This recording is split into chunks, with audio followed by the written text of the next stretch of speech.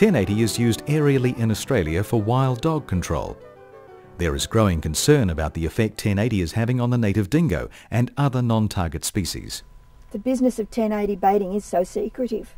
You know, we're unable to find out where the next drops are going to happen. All we know is every year this time when the dingo puppies are about, the farmer wants taxpayers to make it possible for the farmer to go out to the local shop, which he can now do, and buy this awful product, 1080. Dogs, dingoes and foxes are highly sensitive to 1080, far more so than other animals, so it doesn't take very much poison at all to poison any of those animals. Because they're so sensitive, dogs, dingoes and foxes can be poisoned directly by baits that are put out with the intention of poisoning, but they can also be poisoned by secondary poisoning, where a dog or a dingo or a fox eats the carcass of another animal that was poisoned by 1080. In Western Australia, 3.7 million hectares of our national parks and reserves are baited from Esperance to Kalbarri and Karratha. The dead carcasses remain on the landscape, no one buries these animals, and secondary poisoning amongst birds and animals in our wildlife die from this poison. A paper that was written in Australia in the 1980s calculated that there were 39 native Australian animals that were at risk of poisoning from the pig baits that were used in Australia. It's the taxpayer who funds all this.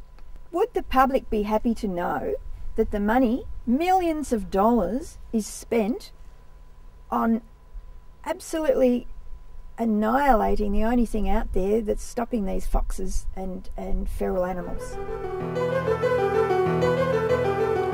On behalf of the Perth Mint, I'd like to present you with this 1/10 ounce fine gold 2008 dingo coin.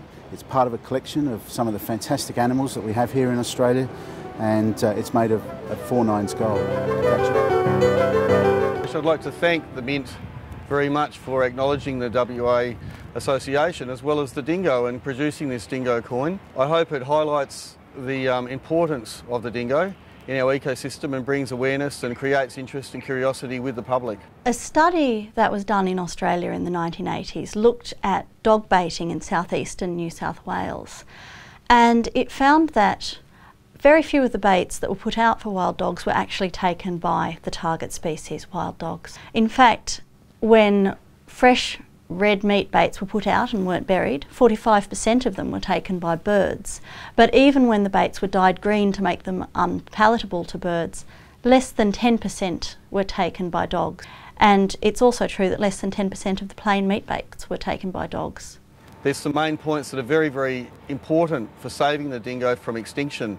One of them is giving it protection. It's the only Australian wildlife that has no protection. It has to be listed as an endangered species.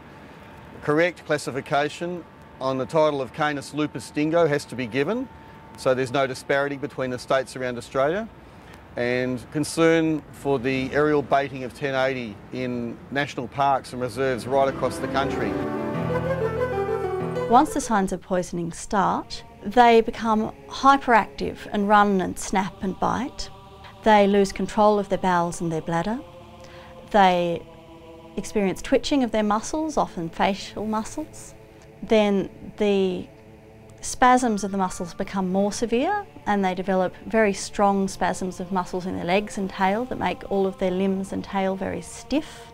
Dogs might die during fitting, but often there are repeated fits with periods where they recover in between. There's a 2-hour period of symptoms before they die.